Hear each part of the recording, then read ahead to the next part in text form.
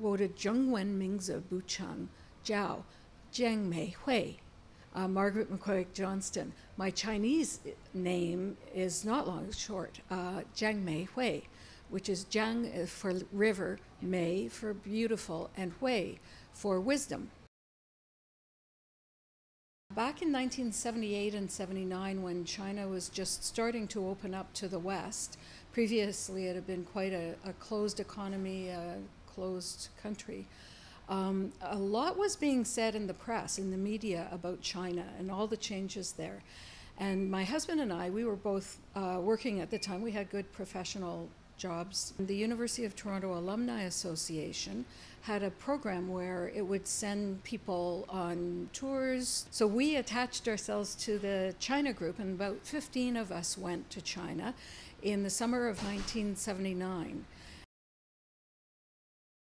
And we really loved China, and we really loved using our Mandarin, even though we only knew a little bit. So when we got back to Canada, in the fall, we signed up for Mandarin courses at the University of Toronto. And then as my career in government progressed, I found that there were often opportunities to meet with Chinese delegations because as the country opened up, they wanted to come to the West and learn about Canada. And I also was invited to co-chair in Beijing a conference of the Asia-Pacific Economic Cooperation Organization.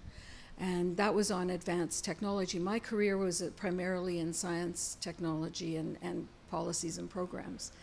And so through the years, I got a chance to also go to the Three Gorges Dam as it was being opened up, as it was being built, on behalf of Canadian companies that were involved in building the dam. I decided to retire early. And so now I'm working on China's science and technology at the University of Ottawa. I'm researching, I'm lecturing, I'm advising governments. Students who are going to China these days have all kinds of opportunities open to them for the future. Sometimes they go for a year to learn Mandarin, but then they might go to take a full university credit program in China. Or they might get a job at the Canadian Embassy in China, or a job teaching English to other people in China. And experience like that is almost always useful to jobs back here in Canada.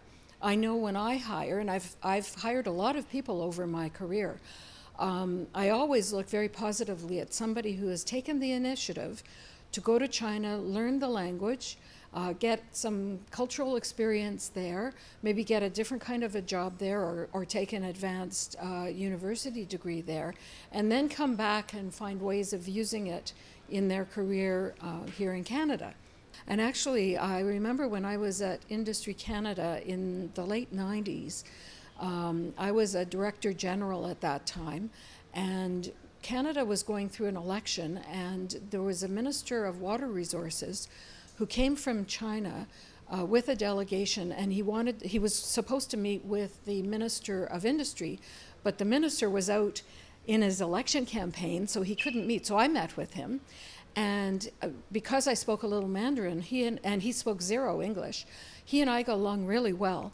And on my next trip to China, he hosted a dinner for me, and that was really out of the ordinary because he was a minister and I was like 5 levels down as a director general. The number of people who are studying abroad, over 300,000 in the United States right now, over 100,000 in Canada, just Chinese students. And we need to increase the number going the other way so that Western students have a better understanding of China and Chinese culture and Chinese government. Because China, as it's growing in the size of its economy and the importance of its government, will have a much bigger impact over the coming decade than they have in the last 3 decades, I would expect. So I think everyone needs to learn more about China, and the best way of doing that is going to China. But if you can't do that, taking courses about China, reading books about China, going to Chinese movies, All of that helps. Chinese television.